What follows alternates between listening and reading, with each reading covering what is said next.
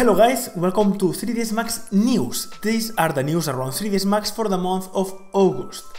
Let's start with plugins and new releases. We get Umbrella 4 has been released. It's a plugin for 3ds Max that allows you to automate UV unwrapping.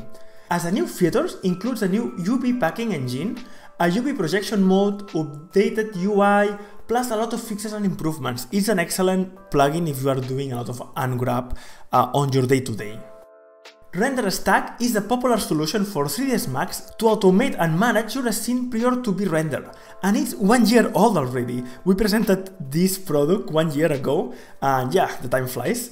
To celebrate it, they have an interview with Andy Lewis that was his first beta tester, and in top you have a 25% discount using a code that you can see on the website. Redshift did a minor update adding a revamped UI for all UI in all the platforms that they have available Redshift, including 3ds Max. The new UI attempts to be way simpler and easier to use than ever before. Ragdoll Dynamics is a new plugin for Maya right now that is designed to work faster and with more realism for any character animation out there, giving access to easy directable real-time physics. As you can see on the examples, allows to add secondary motion in a few steps. And if you ask why I'm having a Maya news in a 3ds Max new video, it has a reason. It's because in the comments on CG Press, the creator of the plugin said that the 3ds Max version will come soon.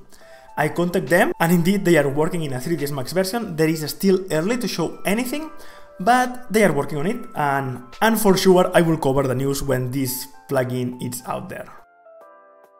NAG All Pro is a plugin to automate the organization of digital assets into libraries in a single click. In this new version, the UI has been improved, as well performance and multi-threaded evaluation to be faster than ever, and major changes and enhancements in files processing. A new license costs 99 euros. Existing users can upgrade it for 19 euros. If you have a lot of objects that needs to be categorized and you need to create previews for them, this will save you a ton of time. You simply can grab a lot of objects, and this plugin will batch processing all of them, creating and managing them in a very easy way, as you can see on the videos. Remember, all the links that I am talking here are on the description below. Bifold door generation allows you to create multiple types of doors or windows in a total procedural way, and they are also animatable. It's compatible with 3ds Max 2018 and higher, with V-Ray and Corona. It costs $30. Image Vectorize is a new 3ds Max script to trace vectors from image. It can create outline traces or create center lines. It costs $33, and you have a lot of options in one single place. A new USD scene from Animal Logic is available for free. It aims to replicate real-world production and pipeline concepts. Remember that you can download the USD plugin for 3ds Max 2022 as public beta from your Autodesk desktop app. There are still missing parts, but if you want to try to import different USDs, like these ones, it's a perfect solution to try to explore and understand how works USD. And if you have any problem or you found any bug, you can report it to Autodesk. Let's start with training material. Shirsat Barhami created a very complete tutorial series in YouTube in how to create a rig for a game engine using 3ds Max. So far, 7 parts are available for free.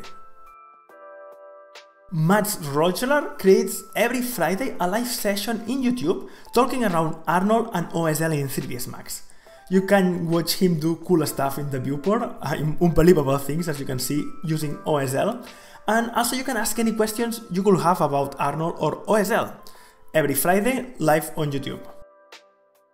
Corona 7 was launched last month, and in August the guys from Corona did a complete webinar of over 1 hour covering some of the new features, as well as some tips and tricks for illuminating and using Corona that are great, and this video is on YouTube.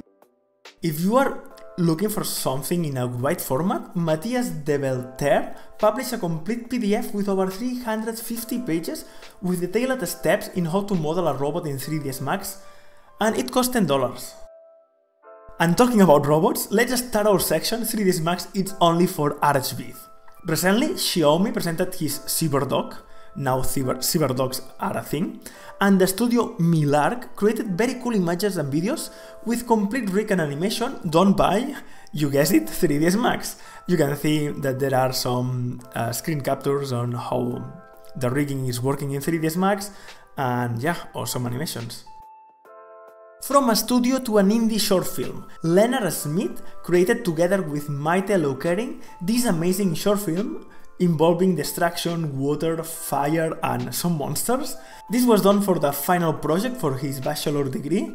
All water is done in Houdini, and all the ship RBD destruction has been done with 3ds Max and thinking particles, and he used as well Typeflow for the ropes and the sails, and for the underwater dirt, rendered with V-Ray for the 3ds Max part and Mantra for the Houdini effects.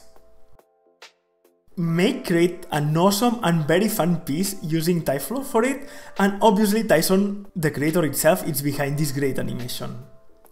On Typeflow group in Facebook, he shared as well a small breakdown of the process that he used to create this device, so you can see quite well the process, that it's not always aiming for the final, how he's fixing different problems that he can find on the way, and you can learn a lot from these small breakdowns.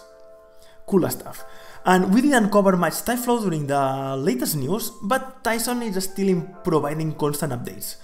During August we get 2 new updates, and while he's preparing for the final release we can see less new features, but it's focusing a lot in adding stability, bug fixes and quality improvements to the already existing features. You can check the changelog on the Typeflow webpage, the links are below.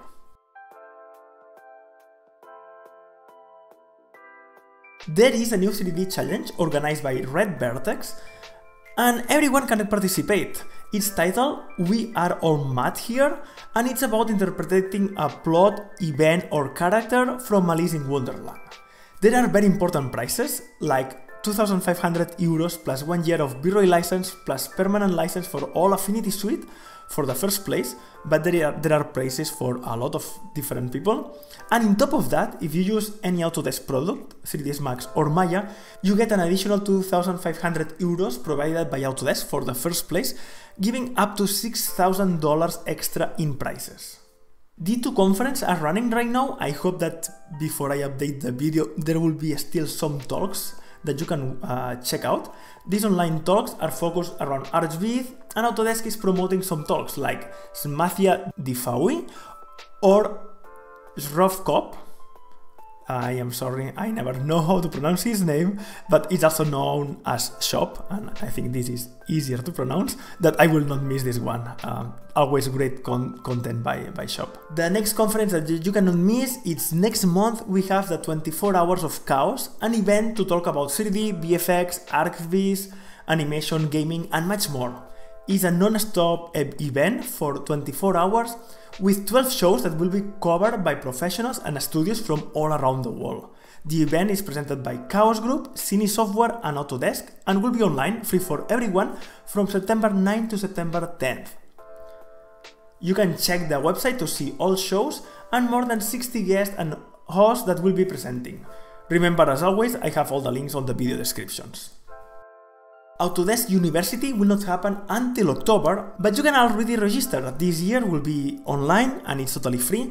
And as well, if you will like to present something for 3ds Max or any Autodesk product, you can, right now, I think that there is still another week or 2 weeks, you can present any talk that you would like to do, and if it's selected, you will be able to present during the Autodesk University. That is always a great opportunity. And I think I will be doing some stuff, I will let you know, but yeah, I will do some stuff for that. And this is all what we have for August. I think that not bad, considering that August normally is a very slow month because everyone is in holidays, but people will start coming back from holidays and we will get even more news in September. Thank you a lot, everyone that listened to all this until the end. If you like it, please, if you give a thumbs up, it helps me a lot. Give a comment, I love comments. Share it with your friends. Subscribe if you are not subscribed. And thanks a lot to all my patrons that make these videos possible. Thank you a ton, guys. And yeah, see you soon. Bye.